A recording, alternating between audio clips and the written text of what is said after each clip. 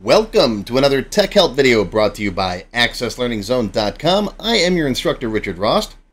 In today's video, I'm going to show you how to display images from the web in your Microsoft Access forms and reports using the image control. Today's question comes from Fernando in Tucson, Arizona, one of my Platinum members.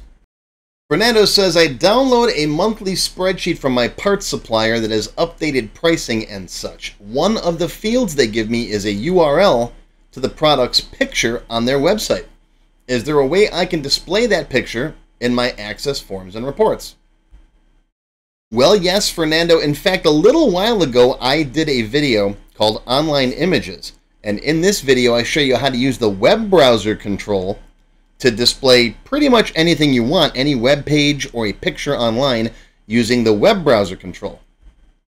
Well, in today's video, I'm going to show you how to do it using the image control, which has some major benefits over using the web browser. We'll talk about those benefits a little later, but let me first show you how this works. Now, I do have this marked as a developer level tech help, so you will need a little bit of VBA programming. If you've never done any VBA programming before, don't be scared. Go watch this video. There's a link to it down below. You can click on it. It's about 20 minutes long. Teaches you everything you have to know to get started with VBA. Also, if you haven't watched my regular images video, go watch this first. Very important. In this video, I show you how to take images from your hard drive and display those in your Access forms and reports. Well, in today's video, what we're essentially going to do is we're going to go out to the web, grab that file, save it. We're going to download it to a file on our local drive and then display that for the customer's picture or the product's picture or whatever picture you want to use.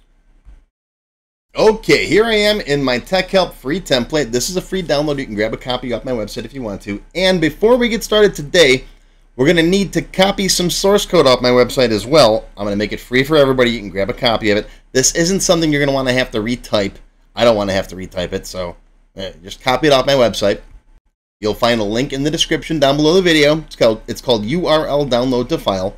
You're going to click right here on the copy button. That'll copy it to your clipboard. We're going to come back to our database. We're going to create a module. All right, here we are in the code editor, and just paste in that code. Boop, there you go. Now, this is designed for 64-bit access. If you don't have 64, if you got 32-bit, just delete that word pointer safe right there. Now, this guy up here, this big, huge thing that starts off with public declare, blah, blah, blah, right? This is a function straight from Microsoft called URL download to file. Essentially, you specify a URL, which is a fully formed web page address, and then it will download that file from the web to your local PC. And I wrote a little helper function right here called myDownload, where we're going to specify that URL and then save it to whatever file you want on your local hard drive. I'm going to put mine in gmydrive test.jpg. In fact, I'm going to change mine just slightly. I was playing around earlier. I got gmydrive. I made an images folder, and I put Captain Kirk in there. So I'm going to delete Captain Kirk. And we're going to change my folder to images. All right, so come back here in the source code. We're going to make this my drive images and then test.jpg. Okay, and honestly, it doesn't matter what kind of file you're downloading. It could be a JPEG, a GIF, a PNG, a bitmap. It doesn't matter. All right, Access won't care. The file extension really doesn't matter. But that's okay. Just ignore that for now. So make this a valid folder on your computer where you can save a file. Your desktop, or wherever you want to put it. So what we're going to do is we're going to call the myDownload function, send it a URL. That's going to be any picture online you want to grab. Okay? There's the local file. Now, result equals URL download to file. What that's going to do is this is going to go out to the web. It's going to find that URL, whatever picture you specify. It's going to save it in the local file that you specify. And the result is going to be a 0 if it's successful, in which case myDownload, the name of the function, will return that local file name. Otherwise, if it's not successful, if it's not able to download that file, it'll return an empty string, in which case nothing will happen. But all you have to know how to do is simply call myDownload, and then I'll tell you how to do that in just a second. Are you ready? Okay. Save this. Let's call this download mod. And now let's go back over here. Let's go to our customer form.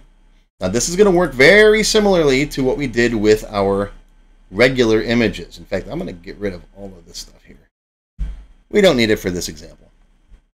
All right, let's insert an image control. Don't use this one. Remember from the other video, use this guy.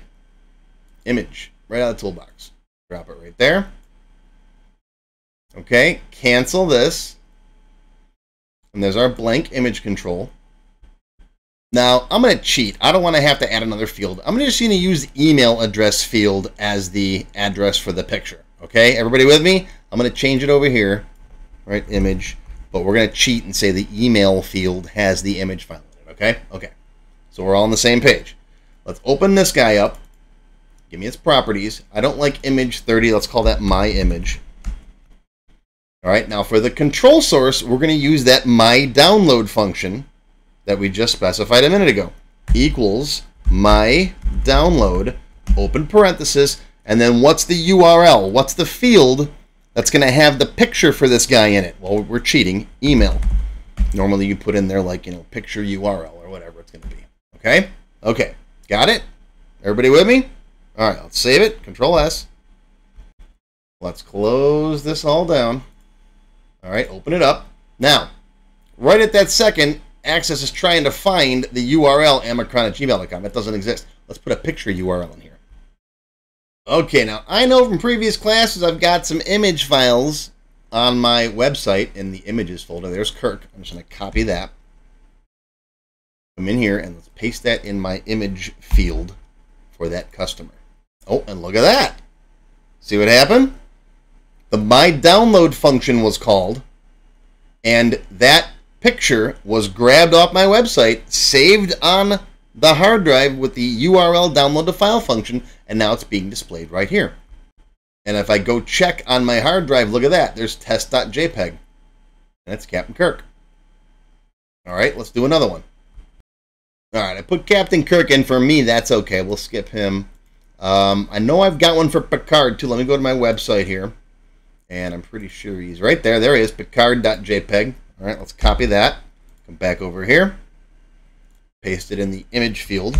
And tab. And there he is. Handsome devil. And if I check my folder, look at that. It updated. Same file, but it updated. Now, can you save each of these individually based on the customer ID? Yeah, sure you could. And there are some other benefits and some other reasons why you want to use the image control instead of the web browser control. I mentioned at the top of the video that I'd tell you what that is. Well, the major benefit is the web browser control cannot be used in a continuous form. So if you want to display multiple images, either in a form or a report, you've got to use the image control, not the web browser control. So in the extended cut for the members, I'm going to show you how to download each of these and save them based on that customer ID in an images folder. Then I'll show you how to display them in a continuous form. And then I'll show you another trick where we can do something very similar, but we don't have to save the file. We can just use our browser's image cache. That's really pretty cool. All right. So that's all covered in the extended cut for the members. Silver members and up get access to all of the extended cut videos. Gold members can download these databases. But I hope that shows you how to download an image from the website and display it in your Access forms and reports. Reports work the same way. Just put the same control in, put the same function in it. It'll work just fine. Of course, if you have any questions or comments, feel free to post them down below. I hope you enjoyed, hope you learned something, and I'll see you next time. If you enjoyed this video, please give me a thumbs up and post any comments you may have. I do try to read and answer all of them as soon as I can. Make sure you subscribe to my channel, which is completely free, and click on the bell icon to select all to receive notifications when new videos are posted. Make sure you click the Show More link down below the video to find additional resources and links. You'll see a list of other videos, additional information related to the current topic, free lessons, and lots more. YouTube no longer sends out email notifications when new videos are posted, so if you'd like to get an email every time I post a video, click on the link to join my mailing list. Even if you don't want to become a member, feel free to donate to my tip jar. Your patronage is greatly appreciated and will help keep these free videos coming. I got puppies to feed. How do you become a member? Click on the Join button below the video. After you click the Join button, you'll see a list of all the different membership levels that are available, each with its own special perks. Silver members and up will get access to all of my extended cut tech help videos, one free beginner class each month, and more. Gold members get access to download all of the sample databases that I build in my tech help videos, plus my code vault, where I keep tons of different functions that I use. You'll also get a higher priority if you decide to submit any tech help questions to me, and you'll get one free expert class each month after you've finished the beginner series. Platinum members get all the previous perks, plus even higher priority for tech help questions, access to all of my full beginner courses for every subject, and one free developer class each month after you finish the expert classes. These are the full-length courses found on my website, not just for Access too. I also teach Word, Excel, Visual Basic, and lots more. You can now become a Diamond sponsor and have your name or company name listed on a sponsors page that will be shown in each video as long as you're a sponsor. You'll get a shout out in the video and a link to your website or product in the text below the video and on my website. But don't worry, these free tech help videos are going to keep coming. As long as you keep watching them, I'll keep making more, and they'll always be free. Now, if you have not yet tried my free Access Level 1 course, check it out now. It covers all the basics of Microsoft Access. It's over 4 hours long, and I just updated it for 2021. You can find it on my website or on my YouTube channel. I'll include a link below that you can click on. And also, if you like Level 1, Level 2 is just $1. Yep, that's all, $1, and it's free for all members of my YouTube channel at any level, even supporters. Want to have your question answered in a video just like this one? Visit my tech help page on my website. You can send me your question there. While you're on my site, feel free to stop by the Access Forum. Lots of good conversations happening there. Be sure to follow my blog, find me on Twitter, and of course, YouTube. Once again, my name is Richard Ross. Thank you for watching this tech help video brought to you by accesslearningzone.com. I hope you enjoyed this video and that you learned something today. I'll see you again soon.